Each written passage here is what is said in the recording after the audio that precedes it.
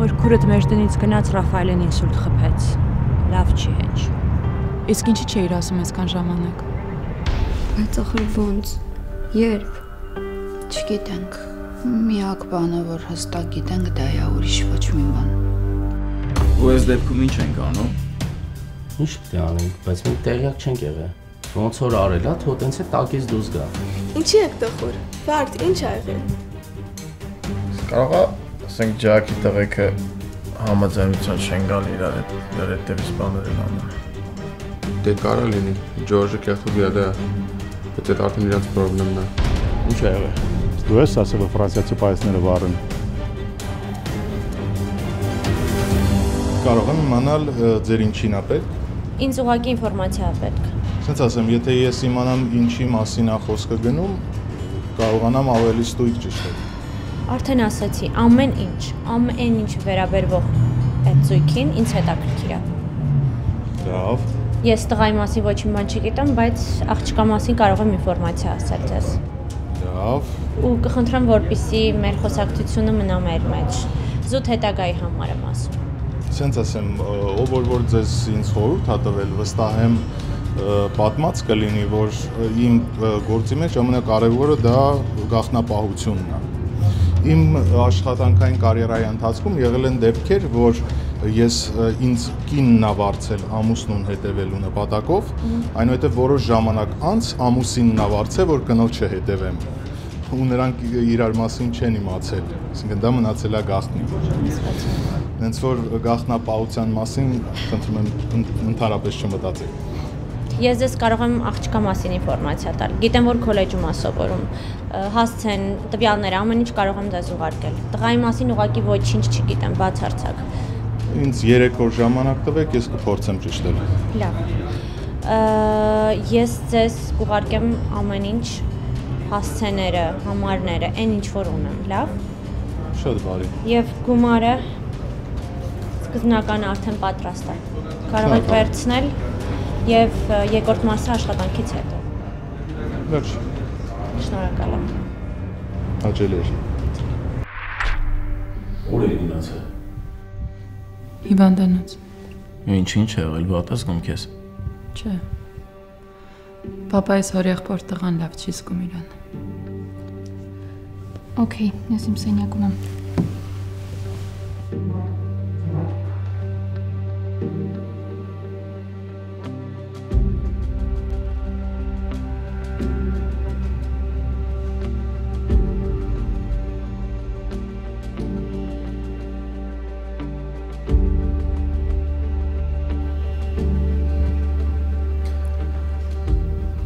Ես քեզ ասել եմ, չէ՞ որ տնից դուրս ես գալի, ինձ անպայման զանգես տեղյակ, բայց թե դու ուր ես գնում։ Ես տուն եմ գալի ու դու տունը չես։ Ճիշտն ասած, Տաթևը, որ զանգեց, էլ չմտածեցի քեզ ասեմ, մի անգամից գնացել եմ։ Դե մյուս անգամ քայլ անելուց առաջ մտածի նորերը։ Ինձ ասա ուր ես լինում ու մետ ես լինում։ Որ մի բան պետք լինի, իմանամ ուր եմ գալի։ Զուտ դրա համար։ Այդքան անհանգստանում ես իմ համար։ Ես էլ արդեն որորդ անգամ ես հարցնում, եթե քեզ հետքան դուր է գալի իմ պատասխանը, որ ասում եմ, հա, էլի կարամ ասեմ։ Հա, անհանգստանում եմ։ Ինչ ես ագրեսիվ։ Չէ, պրոստը ես այնքան պրոբլեմ ունեմ, որ խնդրում եմ կողքից մի ավելացրեք։ Հասկացա։ Սրանից հետո ամեն ինչ քեզ կասեմ։ Մերսի, չեմ կարծում, որ խնդրանքս այդքան դժվար բան է։ Գոր մի բան կարամ հարցնեմ։ Այն քարտը, որ ինձ տվել էիր, ես կարամ մի քիչ գումար հանեմ այդտեղից։ Այդ քեզ եմ տվել, քարտը քոնն է, ինչքան ուզում ես, ոնց ուզում ես կարաս ծախսես։ Ու երբ որ պետք ինձ ասես կավելացնեմ։ Քարտի մեջ այնքան գումար կա, որ մինչև կյանքից վերջը կհերիքի։ Ուզում եմ հիվանդանոցի փողը ես վճարեմ։ Ուրեմն դու ինձ հասցեն կտաս, համար կտաս, ես կզանգեմ, կխոսամ, կգնեմ կվճարեմ։ Դու դրա հետ գործ չունես։ Այսինքն նոր ասեցի, ես ծախսերը կփակեմ, բժիշկին կտեսնեմ, հիվանդանոցի ծախսերը կփակեմ, դու դրա հետ գործ չունես։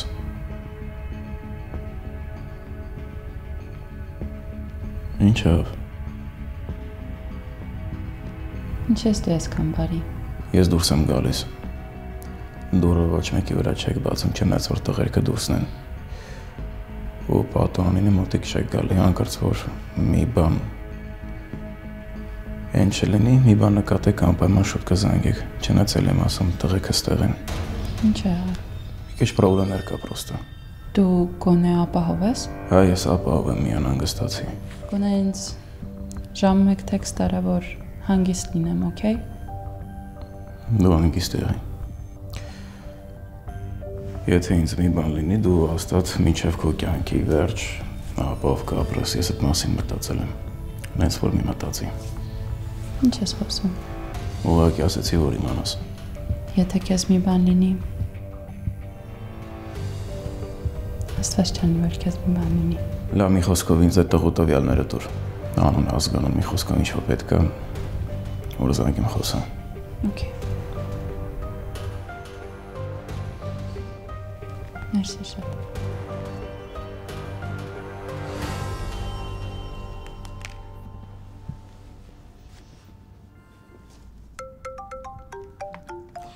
Միրե, չես լսում, հեռախոսը զանգում է։ Ալո։ Լիան, Ով է։ Անկանը։ Որտեղից ես իմ համար իմացել։ Դե իմացել եմ հիմա։ Ուղղակի ես նոր եմ վերադարձել, ոչ մեկ չունի իմ համարը։ Ես ուզում եմ քեզ տեսնեմ։ Հիմա։ Հիմա չէ, դե երբ որ քեզ հարմար է։ Մոտորել ես։ Չգիտեմ։ Կպայմանավորվենք։ Դու ոնց որ ուրախ չես, հա, որ զանգել եմ։ Անկեղծ ասած անսպասելի էր։ Ես կյանքիս այդ փուլը շուտվանց եմ ջնջել։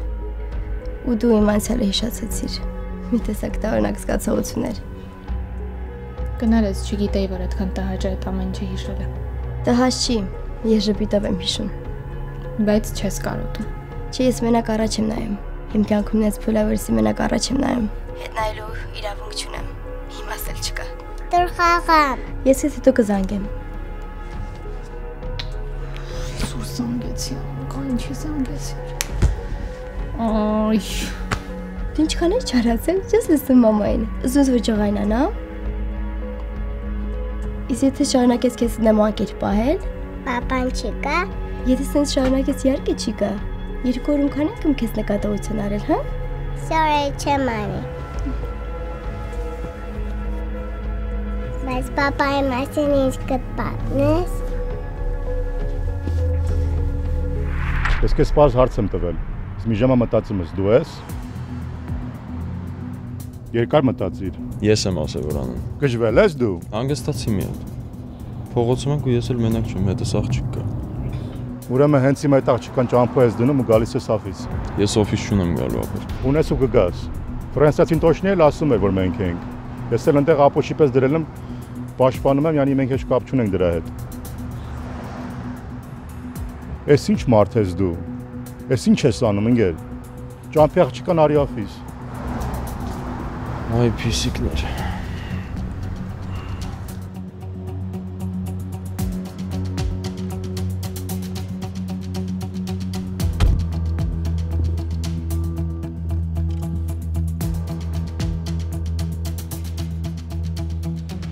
Ալո։ Գոր ուր ես։ Ինչ է եղել։ Հա, Ջորջն է, դու ճիշտ էիր։ Ասել եմ գա օֆիս։ Ես ուրեմն չեմ գա, բայց չէ որ գամ հաստատ հետո ուրից եմ խոսալու։ Բայց պետքա խոսանք։ Լավ, ես եմ մտնում հիվանդանոց ու գամ։ Ինչ հիվանդանոց։ Էջ մերի բարեկամն է բարգած։ Ես դու ոնց որ լավ է, թե սպարտականությունները կատարում ես։ Լավ թարգի աղբորպես։ Ասում ես երբ կհասնես։ Դեն արդեն հասնում եմ հիվանդանոց, աղբեր ես մտնեմ գամ մի կես ժամ էլի մաքսիմում։ Դե լավ տեն համազատնուրա։ Դավայ լավ։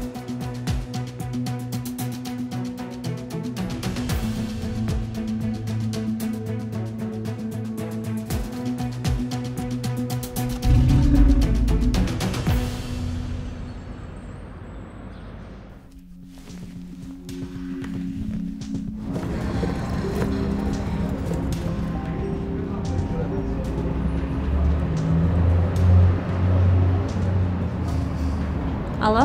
Maria. Բշկուի։ Hi, այսօր ինձի police station-ին կանչեցին, ցուցմունք տվի, գիտես որ արդեն այսի երրորդ անգամն է որ գուտամ գոր։ Բայց գործը տեղից չի շարժվում։ Ինչ կգարձես մեղավորները պիտի չի բռնվին, ամեն ագը պատճվին։ Հույս ունեմ։ Ուր ես դու հիմա։ Ես դրսում եմ։ Չգիտեմ, ոչ դուրսն եմ կարող մնամ, ոչ տանը։ Տեղս չեմ գտնում։ Okay, քեզ հիմա հասած պիտի ղրկեմ ինձ գուկաս։ Շնորհակալ եմ։ Պիտի սպասեմ, լիքաս չէ։ Կգամ։ Okay, կսպասեմ, հիմա քեզի կղրկեմ։ Բայց հաստատ ազատ եք։ Այո, բարապ եմ, փամը չեմ ուներ, եգուր կխոսին քիչ։ Ես ուղղակի պետք է մի հատ հիվանդանոց մտնեմ հոգեբանի աշխատանքի համար։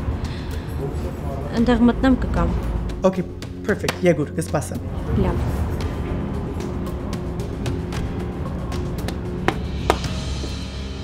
Կներես։ Խնդիր չկա։ Անհետաձգելի գործեր առաջացավ ուղղակի։ Հասկանում եմ։ Բայց այդ չի նշանակում, որ ես քեզ մոռանալու եմ ու մենք չենք հանդիպելու, հենց վերջացնեմ զանգեմ քեզ։ Լավ։ Լավ։ Կարող է երեկոյան հանդիպենք։ Չնայած արդեն երեկոյան ինչ եմ խոսում։ Ձեր գործերին նայեք։ Էս էլ էր մեծ բան։ Այն ինչ որ այսօր արեցինք, շատ էր։ Այդ ոչ մի բան է։ Կգամ կխոսենք։ Ավելի շուտ դու կգաս։ Հասեն տեքստ կանեմ կգաս։ Հիշում ես չէ, որ ոտքս ջարդած է։ Ավելին, տեսնում եմ, որ ջարդված է։ Դե շատ ավելի լավ։ Դե ուրեմն առայժմ։ Առայժմ։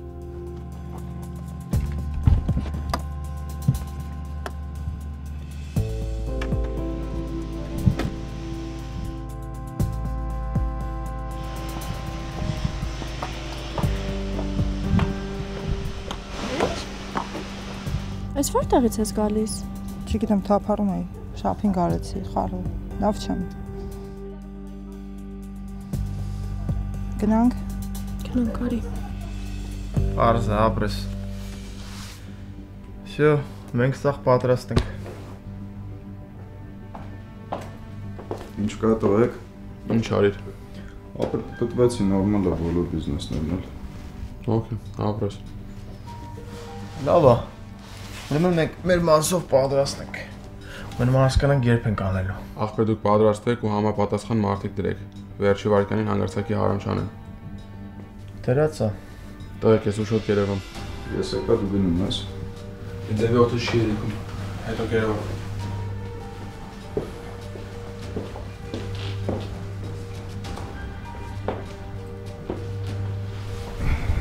Ինչ կա ոնց ես։ Լավ։ Ինչ ես կարծում, երկար է շարունակվելու։ Չգիտեմ, բայց սրա վերջը երևի ամեն մեկին մի կտոր հող առնենք Ֆորեսթլանում, ուղարկենք ընդ հանգստանալու։ 5000 քեսերի հաջողված լուծում։ Ավելի քան $100 միլիոն փոխհատուցում տուժածներին։ 818 777 777 կամ Lucky 7։ Փայամ Շայանի իրավաբանական գրասենյակ, զանգահարեք։ Այ քեզ անակնկալ հանդիպում։ Անակնկալ։ Հիմա էլ կասեք, որ հետևում եմ ձեզ։ Չէ, ես չեմ ասում հետևում եք, ուղղակի իմ համար զուտ տարօրինակ է, որ տարբեր տեղերում անընդհատ ստացվում է հանդիպելը։ Կարող է այս ճակատագիրը։ Չեմ կարծում։ Իսկ ես սկսել եմ հավատալ ճակատագրին։ Կներեք, հա, բայց է շտապում։ Երևի հիվանդ ունեք, հա։ Չէ, հիվանդ չունեմ։ Ուղղակի աշխատանքի համար եմ ստեղ ես։ Բուժքույր եք։ Հոգեբան։ Հոգեբան։ Կարող է չհավատակ, բայց ես իրականում հոգեբանի կարիք ունեմ։ Ես իրոք ուշանում եմ։ Ես իրոք հոգեբանի կարիք ունեմ ու եթե կարելի է ձեր համարակարակից տակ։ Թե դուք բոլոր հաճախորդների մերժում եք։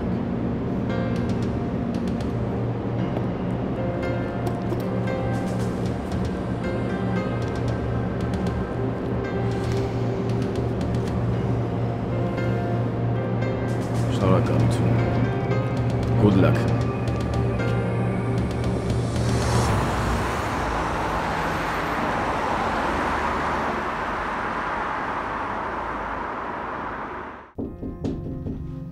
Այո։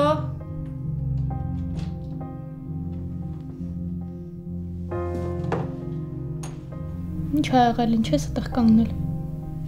Արի։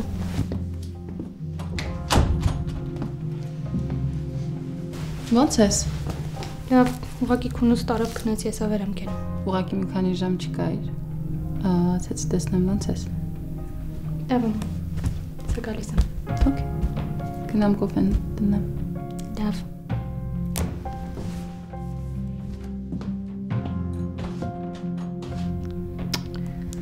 Գնաց ճիշտ արեցի, որ Լիանին զանգեցի։ Հիմա անկա, որ գոռը ասի կյանքիս մեջ ես մտնում, փորփրում ես ճիշտ էլ կանի։ Ջորջն եկավ, գնացինք իրար հետ ձայնագրման ստուդիա։ Հետո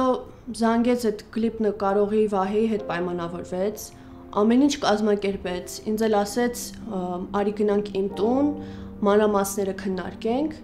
գնացինք հասանք իր տան դիմաց, տեսենք Ջաքն անտեղ, այդպես մեքենայից դուրս եկավ, Ջաքի հետ չգիտեմ ինչ որ բաներ խոսացին ու հետ նստեց մեքենան, ինձ ասեց քեզ տանում եմ տուն կներես։ Ոչ մի բան չեմ հասկանում։ Մտածում եմ կարող է Ջաքը նեղվել է, կարող է չպետք է համաձայնվի, որ Ջորջը դառնար իմ պրոդյուսերը։ Ուֆ, չգիտեմ, նռիվ խճճվել եմ իրար։ Ախր Ջաքին մերժեմ ինքն է նեղվելու, Ջորջին մերժեմ ինքն է նեղվելու։ Չգիտեմ ինչ անեմ։ Ինչ։ Լսում ես ինձ։ Մի ժամա խոսում եմ։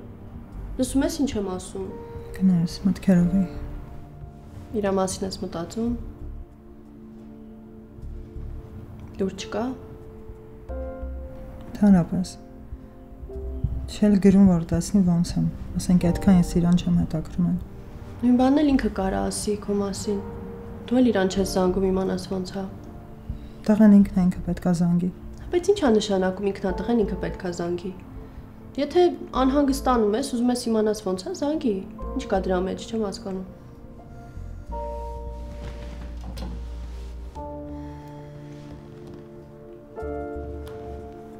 Չեմ ընկնելու իր հետևից։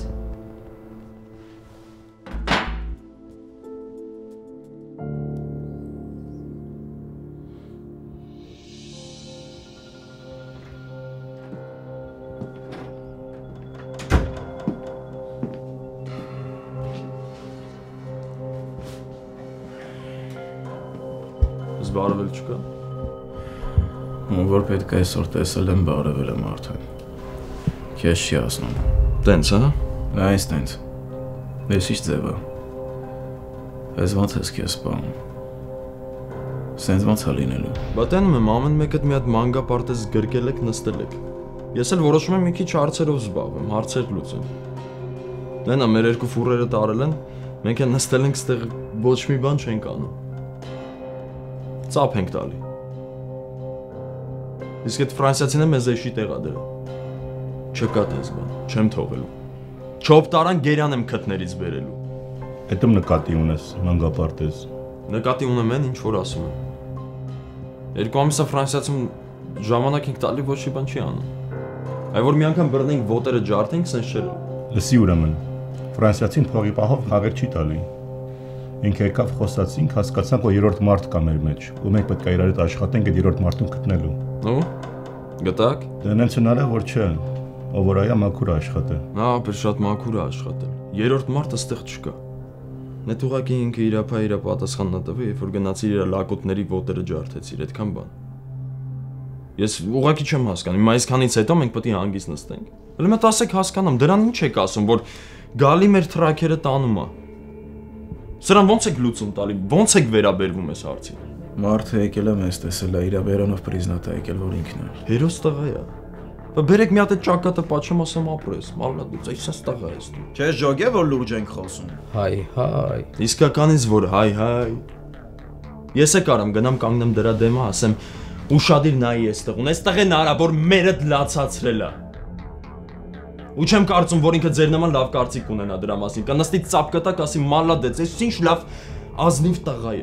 Այդ նույն բանն է, ինչ դուք եք անում։ Կծափարի դագաղիդ հետևից։ Ես հենց այդ էլ արել եմ։ Համարյա թաղել եմ դրան։ Դա հիմա հոմլեսից ոչ մի ձևով չի տարբերվում։ Ոչ մի բանով։ Չնայած մի բան կա։ Այն քաղցր ու պուպուշ հիշողությունները, որ լավ փող էր ֆրցնում։ Всё։ Նա այդ բիզնեսի մեջ է։ Արագ ոտի կհելնի։ Բայց այս բավ արուն է թափվելու։ Իսկ այդ ֆուրերը։ Տղեկ, էդի ոնց է մարսելու։ Ես ձեր տրամաբանությունը չեմ կարում հասկանում։ Եթե այդ տղեն մարսելու է, ուրեմն մենք էլ էս ենք մարսելու։ Դու ոնց որ ամեն ինչ մարսում ես։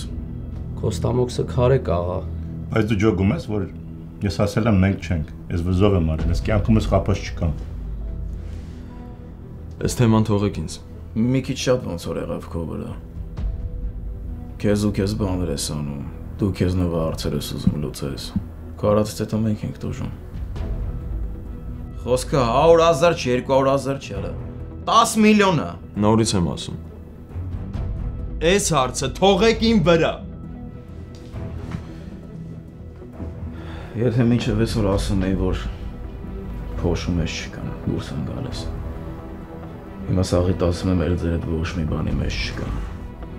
Արա դու ով դառար, որ դու մենակդ որոշես, ինչ ուզես անես։ Դու ով դառար։ Խառնել ես, արա, չեմ ջոգում։ Արա դուք եք խառնել, արա այս ինչ ա եղել ձեզ։ Արա հարցերներդ չեք կարող լուծենք։ Արա լրիվ եք գծերից ընկել։ Արա։ Ինչ արա, խառնի։ Անգստացեք, լստի։ Ես չլնեի տենամ ինչ էի կանելու, արա։ Քո արած կեղտերն ենք փագում, արա, կարում ես էտել հետևից էտ մաքրի։ Սաշ,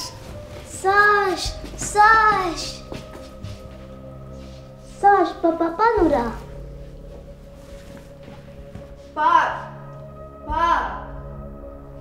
Ura.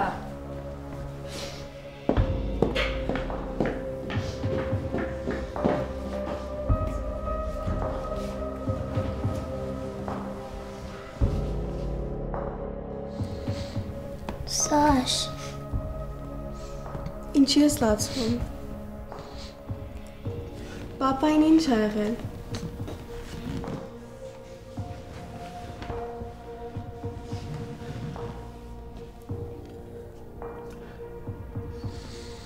Պապան էլ չկա։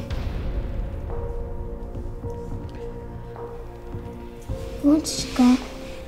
Այսինքն չի եկել, երբ ա գալու։ Պապան էլ չի գալու ըստու։ Սաշ, ես ինչ ասում։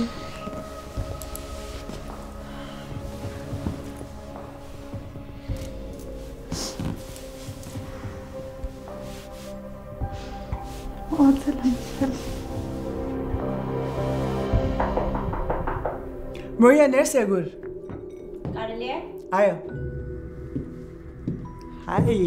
ինչպես ես Մարիա։ Լավ, շնորհակալ եմ, դուք։ Լավ։ Կարելի է։ Այո, ինչպես անցավ քորձը, ուրախ եմ որ եկար։ Քորձը ինչպես անցավ։ Նստե։ Աշխատանքս լավ էր, հարցազրույցը անցա։ Good։ Անգամ 2 հիվանդի հետ աշխատեցի։ Ինչ լավ։ Դրա համար ուշացա։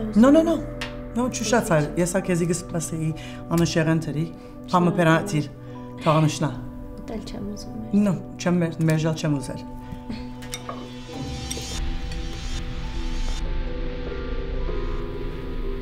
Ինչ ա եղել։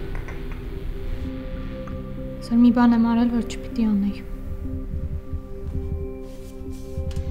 Արդեն արել ես, չէ։ Մեծ սխալ եմ արել։ Կարես մի բան փոխես։ Չէ, դժվար։ Արած բանը չես կարա փոխես, էլ պետք էլ չի մտածես այդ մասին։ Իսկ եթե ճակատագրական լինի։ Դե ես չգիտեմ ինչի մասին է խոսքը գնում։ Սենց ասեմ։ Ընկերուս նախկին ընկերոջն եմ տեսել, համարը ուզած ես էլ տվեցի, բայց չպիտի տայ։ Դե եթե ուզել է, կարծում եմ զգացմունքներ ունի։ Չի ասի։ Համել ընկերուիս արդեն ուրիշի հետ է։ Օհո։ Օհո։ Ես էլ եմ հետ ասում, ու տեղս չեմ գտնում։ Իսկ եթե ընկերուհուդ ասեց։ Հա, երևի տենց էլ կանեմ։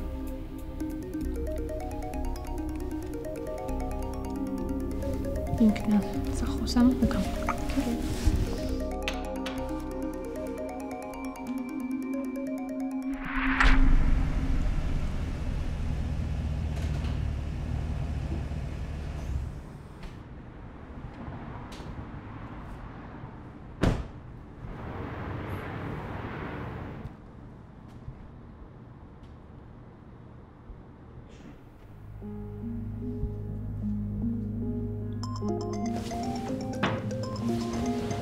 Արինե։ Չդիմացավ։ Ալո։ Մենք նեղացած ենք իրարից։ Չէ։ Բա ինչի համար ես դուք ես տենց բան։ Տենց ոնց։ Հենց նեղացածի նման։ Բայց ես ինձ սովորական եմ բանում։ Չի ասի։ Ես այսօր առավոտվանից քեզ չեմ զանգել։ Գիտեմ։ Դե քո մտքով չանցի մի հատ զանգես ինձ։ Չէ։ Դե դեպքում շաղա որ նեղացել ես։ Դե եթե չես զանգում, ուրեմն չես ուզում զանգես։ Իսկ դու։ Դու ուզում ես որ ես զանգեի։ Ինչ ես հարցնում։ Կարա լինի չէ որ իմ համար էդի կարևոր է։ Ուզում եի։ Մի տեսակ սովորենամ քեզ։ Դե ես ուրիշ բան ես ասում։ Օրինակ։ Օրինակ կարոտել եմ քեզ։ Կուզում ես կողքից լինես։ Իսկ դու։ Հա, ուզում ես դաժե լսես։ Ինչի՞ չէ որ։ Դե ես կարոտել եմ։ Ու շատ եմ ուզում տենամ քեզ։ Երբ։ Հենց հիմա։ Դուրս եկաս։ Ստեղ ես։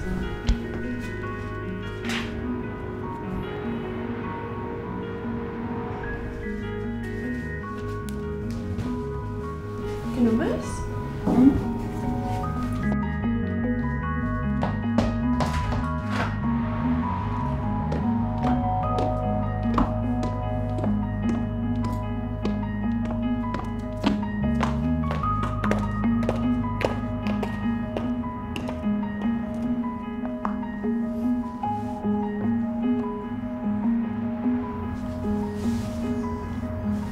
Ինչ ես եկել։ Որովհետև դու ստեղ ես։ Իսկ ուր էիր ամբողջ օրը։ Սպասում եմ քո զանգին, որ հասկանես ով եմ քո համար։ Ով ես դու իմ համար։ Դե հասկացա որ ոչ մեկ։ Հակառակ դեպքում կզանգեի ինձ։ Ես էլ էի ուզում նույն բանը հասկանալ։ Ու ես էլ իմ պատասխանը ստացա, որ ոչ մեկ իմ քո համար։